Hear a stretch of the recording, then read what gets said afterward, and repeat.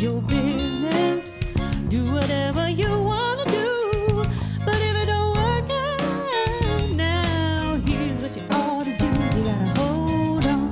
Hold on. Change is coming. Change is coming. Hold on. Hold on. Don't worry about a thing.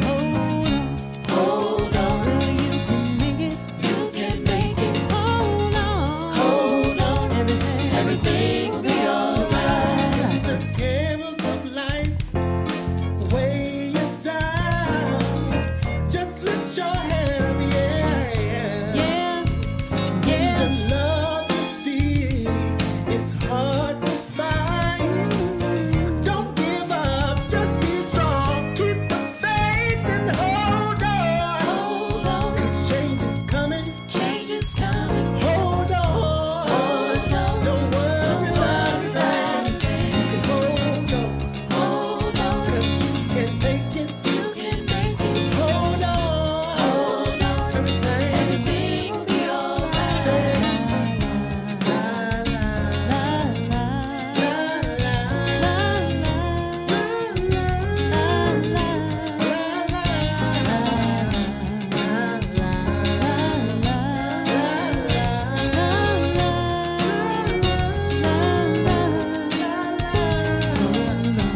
Hold on. Change is coming. Change is coming. Hold on. Hold on. Everything. Don't worry about a thing. Hold on. You can make it. You can make it. Hold on. Hold on. Everything will be alright. hold on. Everything will be alright.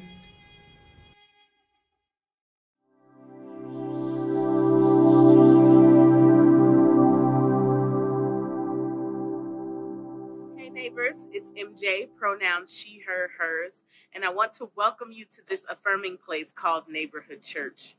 You can find your welcome guide and your kids' clipboard materials in the link in the comment section below, or you can go to neighborhoodchurchatl.com/livestream. Before we get into service, I want to invite you to just take a deep breath this morning and get leveled and grounded in yourself.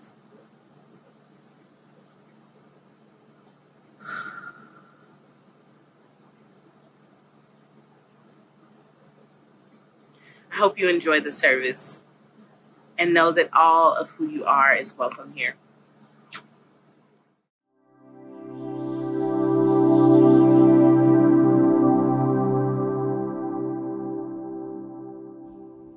Good morning, friends. I'm Angie, And I'm Andy. and we are the co-pastors here at Neighborhood and are excited to get to celebrate communion with you today. This is our last summer communion virtually. So we hope we'll get to see you this afternoon to partake of the elements together and to visit and see each other face to face. And we hope you will join with us this morning in the liturgy of communion, where we pray and sing and experience God together. But first, I want you to hear these words from the letter to the people of Galatia, right? The Galatians chapter 3, this is verses 26 through 28, and it might be familiar, but I invite you to hear it with fresh ears. You are all God's children through faith in Jesus Christ. All of you who were baptized into Christ have clothed yourselves with Christ. And here's the important part of what it means to be loved by God in the way that we follow Jesus Christ.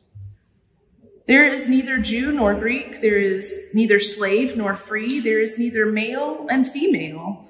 You are all one in Christ Jesus. This is the word of God for all of us who are the beloved children of God. Will you say thanks be to God? Thanks be to God. Will you pray with me? God, you are so good, and we are so grateful for the ways that you show up in our lives. And I pray that you will make yourself known here with us today in all of the places we have gathered our attention to be together and to be present with you. We pray all of this in the name of our resurrected Savior, Jesus Christ. Amen. So obviously we're here in this empty sanctuary, and I don't know, it's a weird thing to be in this space. Yeah, it's really echoey. You can hear that. Yeah. And it's the first time I came in here, I got really teary after some months of not being in here. But I both really miss you, and I can feel your presence here, right? Like, this place always feels full and vibrant and safe and loving. It doesn't feel empty and hollow. Yeah. It just is literally empty right now. But this is our last month of exclusively virtual worship. Yeah. In August, we start preparing to come back together, and we're going to start doing some practice runs and some test runs for our relaunch in September. And we are excited and slightly trepidatious. Yeah, I mean, it's really, really wonderful to plan and think about, like, getting back together with you, many of you, in this space. And it takes a lot of work to gather every Sunday morning and to have a full live in-person worship service, a different kind of work than we've been doing this past year. So it's a shifting of gears, if you will. A shifting, yes. If you read your email this week, you saw that's our new August theme, Shift. But what I'm really struck by in this is that this passage is at the core of who we are as Neighborhood. Whether we are dispersed in worship and in connection, or whether we are starting to gather back together. And I hope that as we start to prepare ourselves and our souls and our energy for shifting gears and gathering back together, that we are able to recenter, that we really believe this, that in God, through the love of Christ Jesus, everybody is just a beloved child of God, a beloved creation. And that when we look at one another, we don't have to see the labels that the world gives us. We don't even have to figure out our own labels, right? We don't have to, maybe we know who we are, but maybe we don't yet, right? Or maybe we are a complex weave of things. Spoiler alert. Yeah, we all are. But in Jesus, the way of Jesus, the way we live out that love in the world, all that matters to me is that you are a beloved creation. Full stop. Yeah. Whatever else you are is beautiful and wonderful. But that's what the story is that we see other people as whole and beloved children of God, and that the divisions of the world don't stop us. There's something about what Paul's trying to get at, I think, is that, like, God has become one with people in Jesus, right? Like, that's a the part intent, of the story, right? Like, is that God became one of us, and by becoming one of us, God links God's self to all of us forever. And if that's the case, then there's something about Jesus and that covers over, not in a masking way, but in an umbrella kind of way. Covers, in an embracing sort of way. An enfolding way. All of our identities, right? So you have all of the identities that you have and that you name and claim for yourself.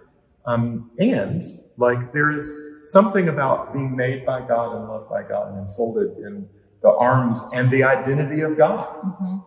That is something that holds all of the other things that are true about us. And the other liberative piece of this that would have been really countercultural of the time, and if we embrace it fully, is really countercultural now as well, is that those identities of the world that our culture uses, and their culture at their time used to differentiate and thereby oppress people, are negated by God in the Christian community. Like, the oppression is negated, not the identities, right? But that differentiation of value is null and void in the kingdom of God. All people are liberated and find freedom in Christ and find wholeness in the love of God and are invited and welcomed and seen as gifted human beings to share the love of God in the world and to be their whole authentic selves. Yeah, and like Paul drills down into that, right? Like even down to the layer of like ethnicity, Jew or Greek, right? Like slave or free, enslaved or free person. Like so your kind of social status in some ways in that time, but also like literally the status of your freedom, right? And you know, male, female, like so all of these identities that are seen as oppressive in some ways, they are enfolded, all of them, into the love and heart and life of God. And I'm reminded that this is one of the passages that would have been removed from scriptural teaching by enslavers and human traffickers and torturers who enslaved other people, because they didn't want people to know this part of the story, right? Because then they couldn't continue their practices. And so this is part of the liberation that we find in Jesus for all people. Yeah. And that God sees us in all the places that we are, you know? Yeah. Like, I don't want this to feel like we're here. Like, I don't want you to receive this as like a, all lives matter kind of thing. You know? Right. Like, I don't see color because, you know, God has just made us all one. I mean, God has made all of humanity, and we are all loved by God, but in our differences, in our distinctions. And what God's saying is like those identities are of course whole and valid and beautiful, but they do not determine your worth in the kingdom of God. You don't have to have one identity or another to be enfolded. And whenever we hear things like this in scripture, we're being really repetitive, but whenever we hear things like this in scripture, it is always on the side of the oppressed, right? It is always speaking out to say, not all lives matter and, you know, white lives matter too, right? That's not what it's saying. Yeah. It's always saying, oh, you thought, right? Jesus put it as, you heard it said, but I say unto you, right? You heard it said that free folks had more power than enslaved folks. But I tell you, there is no distinction in God's world, right? You heard that whatever, right? Men had more value than women, but I say unto you, right? There's no distinction in the kingdom of God. So that is also what we find at this table, right? That is always the message at this table, that all of who you are, all of the identities that you bring are fully welcomed, fully valued, even the ones you aren't certain about yet, even the ones you have a lot of guilt or shame about. They feel hard. Right? Yeah. Sometimes part of our identities are not ones we want to continue to embrace and we are ready to move past and transform, right? And that is a good and holy work as well. And all of that we believe is possible at this strange little table, even when what we have are these tiny little cups with a tiny little wafer.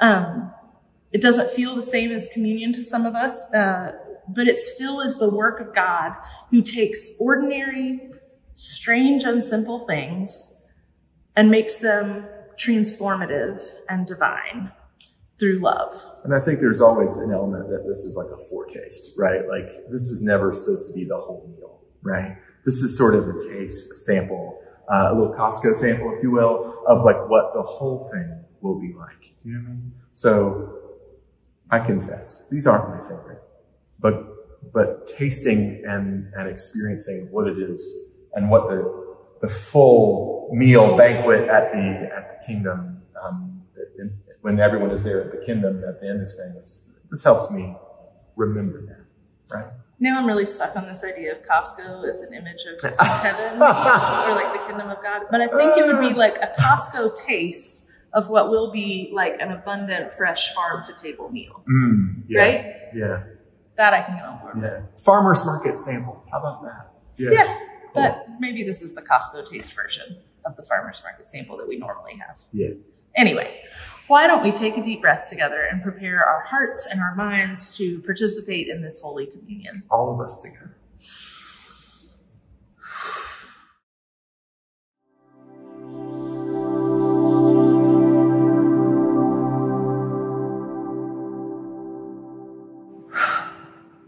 Friends and neighbors, we are all invited to this table that doesn't belong to Angie or I. It doesn't belong to this congregation. It doesn't belong to this denomination. It belongs to Jesus. And Jesus invites absolutely all of us all of who we are, to gather around this table wherever we are, to tell this ancient story together. So I invite you into this story, wherever you are this morning. The Lord be with you. And also with you. Lift up your hearts. We lift them up to the Lord. Let us give thanks to the Lord our God. It is right to give our thanks and praise. Oh, blessed are you, our Alpha and our Omega, whose strong and loving arms encompass the universe and all of who we are. For with your eternal word and Holy Spirit, you are forever one God. Through your word, you created all things and called them good, and in you we live and move and have our complicated being. When we fell into sin, you did not desert us. You made covenant with your people Israel and spoke through your prophets and teachers. In Jesus Christ, your word became flesh and dwelt among us full of grace and truth. And so with your people on earth and all the company of heaven, we praise your name and join that unending hymn together, singing, Holy, holy, holy Lord, God of power and might. Heaven and earth are full of your glory.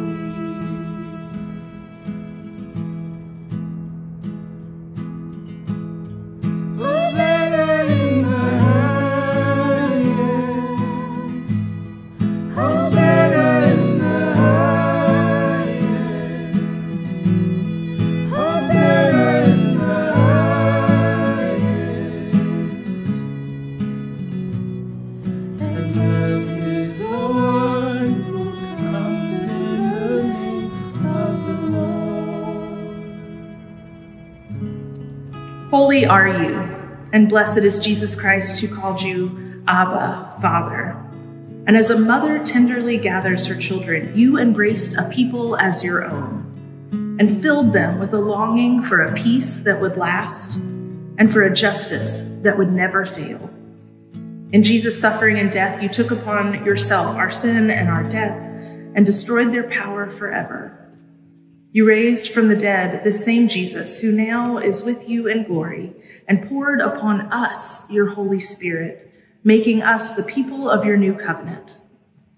On the night before meeting with death, Jesus took the bread, gave thanks to you, broke the bread and gave it to his disciples, and said, "Take and eat. This is my body, which is given for you. Do this in remembrance of me." When the supper was over, Jesus took the cup, gave thanks to you, gave it to the disciples, and said, "Drink from this, all of you. This is my blood of the new covenant poured out for you and for many for the forgiveness of sins. Do this as often as you drink it in remembrance of me." And so, in remembrance of these your mighty acts in Jesus Christ, we offer ourselves in praise and in thanksgiving as a holy and living sacrifice, in union with Christ's offering for us as we proclaim the mystery of faith, singing together. Christ has died, Christ is risen, Christ will come again. Christ has died, Christ is risen, Christ will come again. We have died together. We will rise together. We will live together. The body, oh the body, we are the body of I invite you, wherever you are, to stretch out your hands toward these elements as we ask for God to be present to us through them. Oh, pour out your Holy Spirit on us gathered here and on these gifts, that in the breaking of this bread and the drinking of this wine, we may know the presence of the living Christ and be renewed as the body of Christ for the world, redeemed by Christ's blood. As the grain and grapes once dispersed in the fields, we know a little bit about being dispersed, are now united on this table in bread and wine. So we and all your people may be gathered from every time and place into the unity of the eternal household. Feast at your table forever. Through Christ, with Christ, in Christ, in the unity of the Holy Spirit, all honor and glory is yours, Almighty God, now and forever. And all God's people sang together.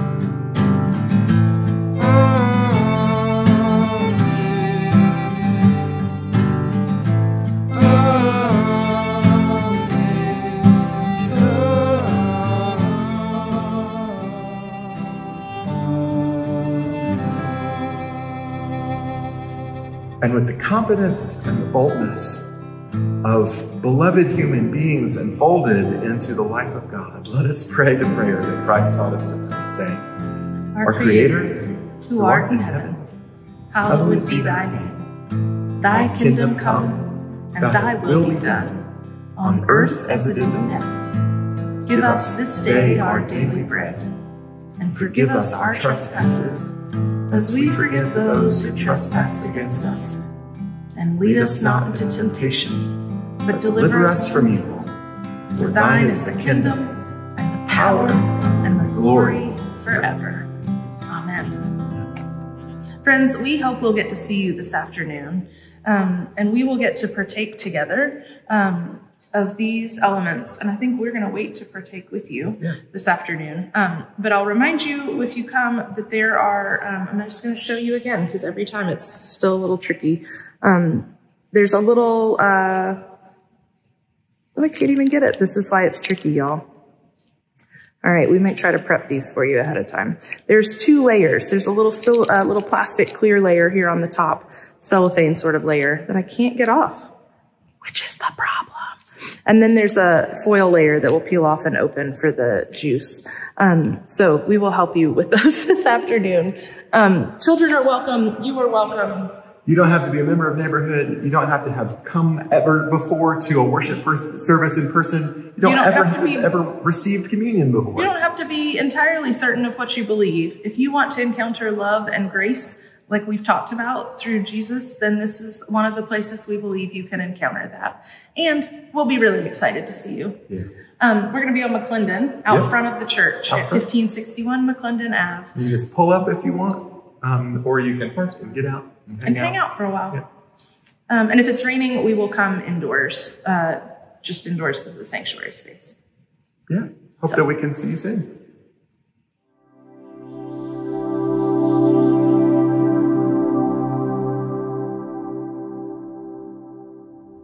Hey, what's up, friends and neighbors? Kylan here, pronouns he, his, and him, and I'm the Director of Restorative Practices here at Neighborhood Church. I'm so excited to be in worship with you all again and sharing in this moment of response, a time when we come together in order to think of the ways that we can respond to all that we've heard and experienced in today's service.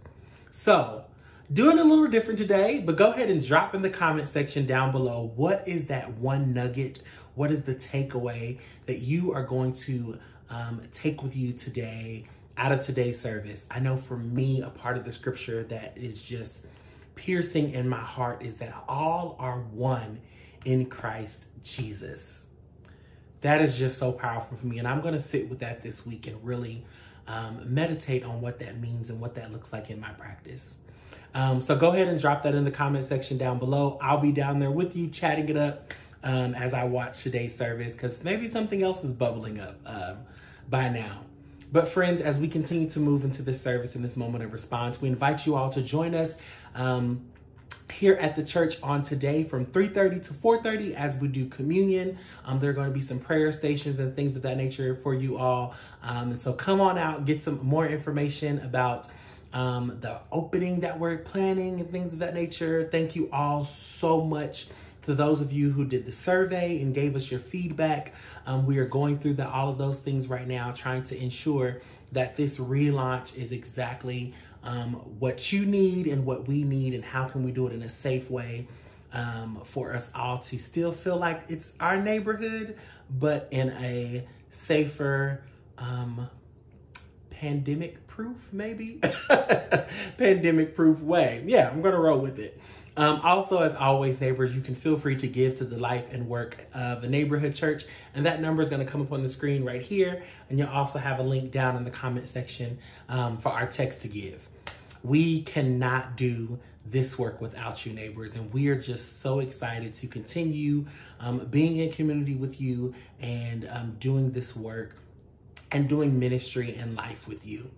So with that in mind, receive this as your benediction. On today, go in love, go in peace, go knowing that all of who you are is beloved by God. Neighbor, go knowing that you are a part of this family and we are all one in Christ Jesus. We need you to survive, neighbors.